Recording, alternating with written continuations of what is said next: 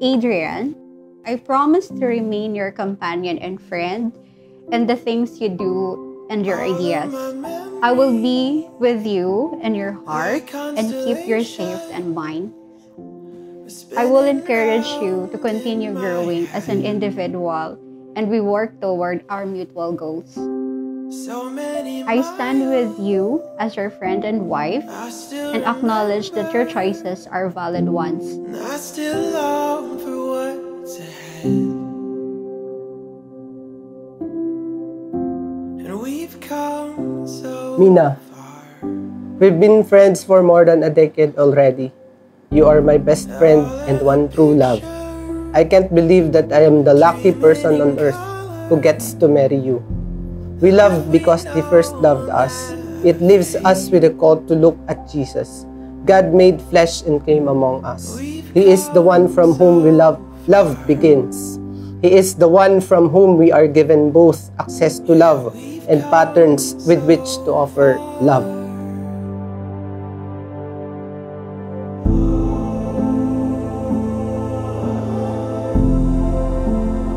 I promise to give you love, honesty, trust, and commitment.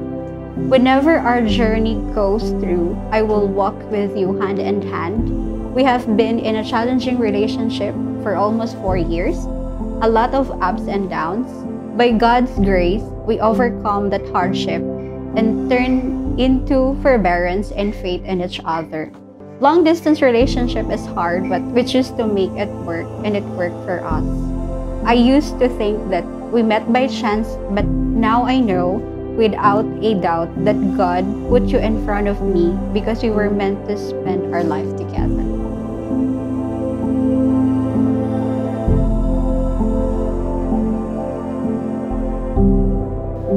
This day I give you my heart and promise that I will walk with you wherever God leads us.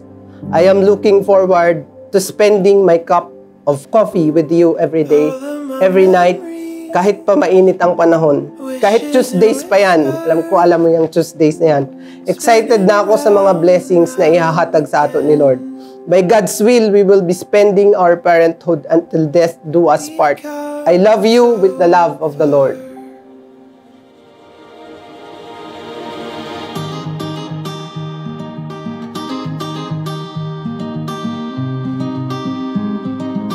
Nag-meet kami year 2009.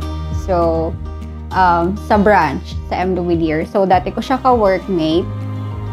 And after 2009, so nag 6 months lang siya.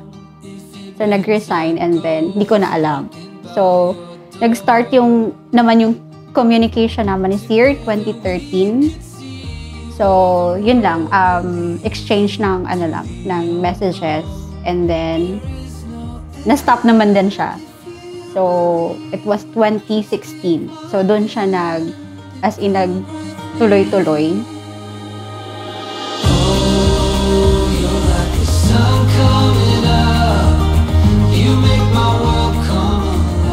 Pinagpapasalamat ko sa Diyos kay na tagpuan ko ang sarap na tawo sa katawhan ni Mina. Pansiya, mapagpasensya siya. Maski na minsan wala ako time na makatawag sa kanya kahit may ako busy. Maunawain siya. Diri niya ako iiba na tao. May mga time na ako ang pagkukulang ko sa kanya. Pero yung paghapon siya, posigido siya. Napaka maunawaon niya na tao. Yun ang pinagpapasalamat ko sa Diyos kay nakakuha ko sa tao na siguro ang pasensya niya abot langit. Thank you! Sana magustuhan mo itong regalo ko. Para di na mahangin sa labas kapag Tuesday. Wow! Blower! My love, so nandito na tayo. So we're planning this 3 years ago. So ngayon is nandito na. And then, thank you for being part of my life. And then, I thank God for having you. And then, looking forward for our future goals together. I love you, my love. Happy wedding day.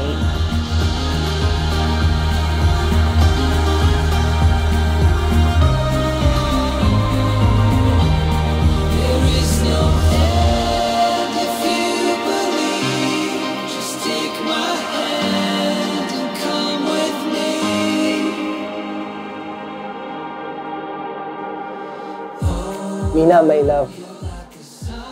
Aram ko na nag-abot na kita sa punto na ini. Masasabi ko na siguradong sigurado ako sa imo. At aram ko man na sigurado ka naman sa akin. Daghanon ang nangyari sa ato na panahon for almost 5 years. Tapos almost a decade na tayo nagkakilala. Kaya kilalang kilala na ko na ikaw, tapos kilalang kilala mo na rin ako. Maipapromise ko sa imo na yun ang tiwala ko sa imo. Yung unang pagkamot ko sa imo, ihahatag ko sa imo, impiro na kusog ko hanggang sa bawian kita sa hininga. Mahal na mahal ko ikaw. I love you with the love of the Lord.